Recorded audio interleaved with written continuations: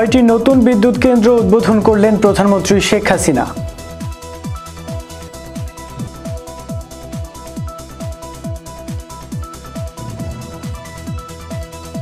নির্বাচনে পরাজয়ে কালো ব্যাজ ধারণ করা উচিত বিএনপির, বললেন ওবায়দুল কাদের।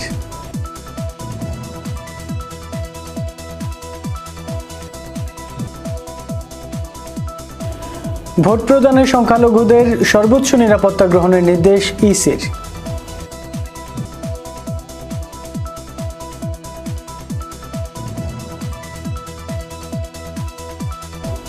এবং যশোরের সীমান্তে 17 স্বর্ণের বার সহ যুবক গ্রেফতার। আসসালামু আলাইকুম, আমন্ত্রণ কর্ণফুলি সংবাদে। আপনাদের সাথে আছি আমি রকুনউদ্দিন। দর্শক, এতক্ষণ শুনছিলেন সাইমা প্রপার্টিজ প্রাইভেট লিমিটেড সংবাদ শিরোনাম। এবার জানাবো পুরো খবর।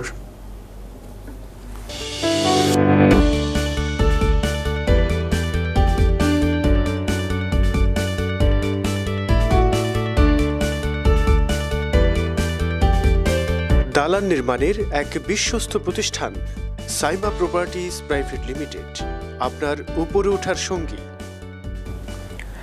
6টি নতুন বিদ্যুৎ কেন্দ্রের উদ্বোধন করেছেন প্রধানমন্ত্রী শেখ হাসিনা। এতে জাতীয় গ্রিডে যোগ হচ্ছে 1062 মেগাওয়াট বিদ্যুৎ।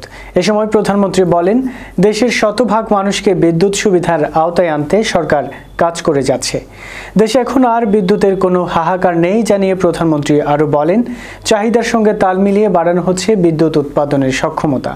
সকালে গণভবন থেকে ভিডিও কনফারেন্সের মাধ্যমে বিদ্যুৎ বিভাগের বেশ কিছু উন্নয়ন প্রকল্প উদ্বোধন করে একথা বলেন প্রধানমন্ত্রী। বর্তমানে দেশে বিদ্যুতের উৎপাদন সক্ষমতা দাঁড়ালো 21,916 মেগাওয়াটে। জাতীয় নির্বাচনের মতো উপজেলা নির্বাচনের ট্রেনও কারোর জন্য থেমে থাকবে না বলে মন্তব্য করেছেন আওয়ামী লীগের সাধারণ সম্পাদক ওবায়দুল কাদের। সকালে ধানমন্ডিতে দলীয় সভাপতির রাজনৈতিক কার্যালয়ে সংবাদ সম্মেলনে এ মন্তব্য করেন তিনি। জাতীয় নির্বাচনে শোচনীয় পরাজয়ের কারণে বিএনপির কালো ব্যাজ ধারণ করা উচিত বলেও মন্তব্য করেন ওবায়দুল কাদের।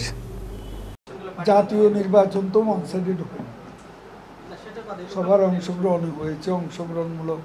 এখানে অংশগ্রহণমূলক নির্বাচনের ব্যাপারে নির্বাচন কমিশনেরও কোনো বাধা নেই, দলীয়ভাবে সরকারি দলেরও কোনো বাধা নেই। যদি কেউ নির্বাচনে না আসে তাহলে আমাদের এখানে কী অপরাধ, আমরা কি করতে পারি? বারবারই একটা কথা বলি, নির্বাচনে অংশগ্রহণ প্রত্যেক রাজনৈতিক দলের অধিকার।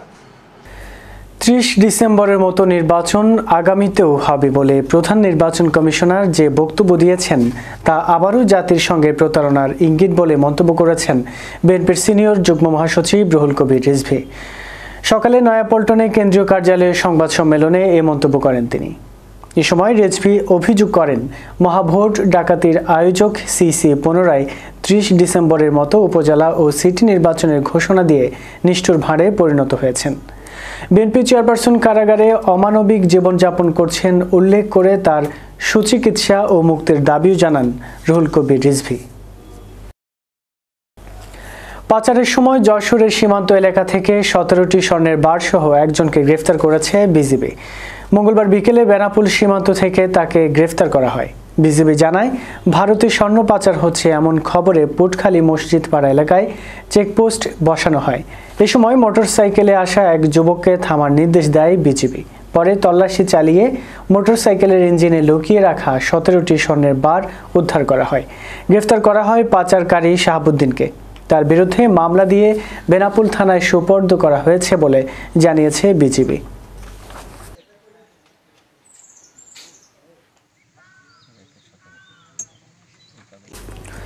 উপজেলা নির্বাচনে সংখ্যালঘুরা যেন কোনোভাবেই বাধাগ্রস্ত না হয়, তারা যেন নির্ভয়ে নির্বাচন ভোট কেন্দ্রে গিয়ে ভোট দিতে পারে সেটার ব্যবস্থা নিতে নির্দেশ দিয়েছেন প্রধান নির্বাচন কমিশনার KM নুরুল হুদা। সকালে নির্বাচন কমিশন সচিবালয়ের রিটার্নিং কর্মকর্তা ও সহকারী রিটার্নিং কর্মকর্তাদের প্রশিক্ষণ উদ্বোধনী অনুষ্ঠানে তিনি এই কথা বলেন। এ সময় তিনি বলেন, নির্বাচনের দিন বা পরে যেন কোনো সহিংসতা না ঘটে সে বিষয়েও সর্বোচ্চ নিরাপত্তা ব্যবস্থা গ্রহণ করার নির্দেশ দেন তিনি। বলা হয় যে আমাদের ভোটারদের আসতে দেওয়া হয় না, বাধা দেওয়া হয়, এগুলো আইন শৃঙ্খলা বাহিনীর যে সদস্যগণ থাকবেন তাদেরকে ভালোভাবে ব্রিফ করবেন, কোনো জায়গায় কোনো এলাকায় স্থানীয় সরকার নির্বাচন কিন্তু হয়, যে কোনো এলাকায় কোনো একটা বিশেষ করে যারা মার্জিনাল গরিব লোক অথবা কোনো সংখ্যালঘু গ্রুপের লোক, তাদেরকে ভয়ভীতি দেখানো হয়, হতে পারে।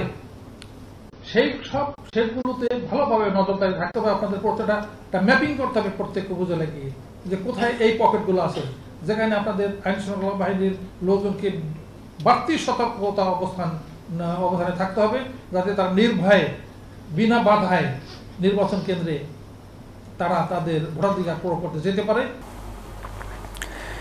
নারী সহকর্মীকে যৌন হয়রানি করার অভিযোগে বেসরকারি টেলিভিশন চ্যানেল 21 টিভির প্রধান প্রতিবেদক এম সেকান্দারের দৃষ্টান্তমূলক শাস্তির দাবিতে মানববন্ধন করেছে সাংবাদিকরা। সকালে জাতীয় প্রেস ক্লাবের সামনে তারা সমবেত হয়ে মানববন্ধন করেন। এতে 21 টেলিভিশনের সংবাদকর্মী, সাংবাদিক নেতা, নারী নেত্রী সহ অনেকেই উপস্থিত ছিলেন। এ সময় সেকান্দারের সহযোগীদেরও শাস্তির দাবি জানান তারা। এম সেকান্দারের বিরুদ্ধে হাতিরঝিল থানায় নারী নির্যাতন দমন আইনে মামলা করেন 21 টিভির এক সংবাদকর্মী। এ ঘটনায় হাতিরঝিল থানায় নারী ও শিশু নির্যাতন দমন আইনে একটি মামলাও হয়েছে। সে মামলায় আদালত সেকান্দারকে 2 দিনের রিমান্ডে পাঠিয়েছে। কিছু কথা বলার জন্য অনুরোধ জানাচ্ছি। অনেক কষ্টের জায়গায় কথা বলতে পারছি না, অনেক কেঁদেছি, অনেক নীরবে কাউকে বলতে গেলে তারা বলতো যে তুমি এগুলো কেন বলে বেড়াবো, আমার থ্রেট দিত। আমি বাসায় গিয়ে কাঁদতাম, নীরবে কাঁদতাম, কাউকে বলতে পারতাম না। আজকে একজন সাংবাদিকের বিরুদ্ধে এখানে দাঁড়িয়েছে। সো আমি এখানে বলবো, অবশ্যই মঞ্জুরুল হাসান বুলবুল এবং তাদের দলবল যেভাবে 21 টেলিভিশনকে দখল করেছে, যেভাবে সংবাদ উপস্থাপনা, যেভাবে সংবাদকর্মীদের বায়াস্ট করে যাচ্ছে, আমি বারবার বলবো তাদের বিরুদ্ধে অবশ্যই ব্যবস্থা নেওয়া প্রয়োজন। যেখানে প্রতিটি মুখ নির্যাতিত মুখ, প্রতিটি মুখ বঞ্চিত মুখ। আজকে একদিন 2 দিন না, অনেক দিন সহ্য করার পরে আমরা যখন ইন হাউসে তার সমাধান পাইনি, তখন আজকে সংবাদকর্মীরা রাজপথে নেমেছে। যারা রাতের বেলায় বিভিন্ন টক শোতে বলে থাকেন নারীদের নির্বিচারের কথা, নারীর যৌন নির্যাতনের কথা, তাদেরকেও বলতে চাই, আমরা কিন্তু আমাদের হাউসেই এরকম যদি কেউ থেকে থাকে তাকে আমরা ছাড় দেইনি। মঞ্জুরুল হাসান বুলবুল সহ এরকম আরো যারা আছেন তাদেরকে 21 টিভি থেকে বের করে দেওয়া হোক। মাননীয় প্রধানমন্ত্রী, আমরা চাই একটা সুস্থ পরিবেশ, সুস্থ কাজের পরিবেশ। এখানে অনেক বড় বড় সিনিয়র সাংবাদিক ভাইয়েরা আছেন যারা রাজনীতিতে জানছেন। আমরা বলতে চাই, স্পষ্ট করে বলতে চাই, এখানে কোনো রাজনীতি না। আমরা আমাদের দেয়ালে পিঠ থেকে গেছে, আমরা এর সুস্থ বিচার চাই। মাননীয় প্রধানমন্ত্রী, আপনার হস্তক্ষেপ কামনা করছি। সংবাদ শেষ করব, তার আগে সাইমা প্রপার্টিজ প্রাইভেট লিমিটেড সংবাদ শিরোনামগুলো জানিয়ে দেব আরও একবার।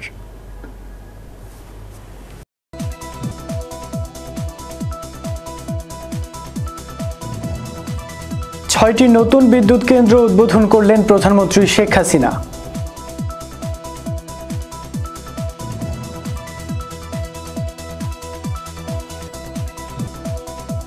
নির্বাচনে পরাজয়ে কালো ব্যাজ ধারণ করা উচিত বিএনপির, বললেন ওবায়দুল কাদের।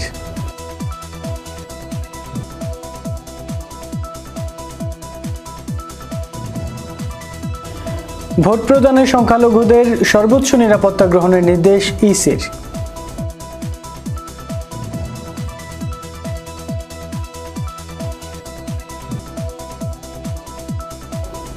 এবং যশোরের সীমান্তে 17 স্বর্ণের বার সহ যুবক গ্রেফতার।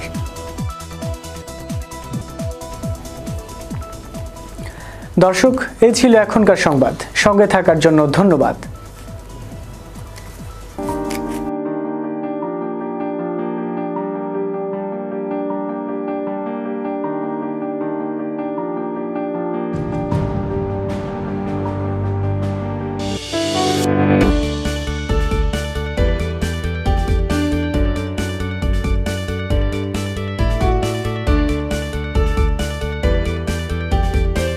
দালান নির্মাণের এক বিশ্বস্ত প্রতিষ্ঠান সাইমা প্রপার্টিজ প্রাইভেট লিমিটেড, আপনার উপরে ওঠার সঙ্গী।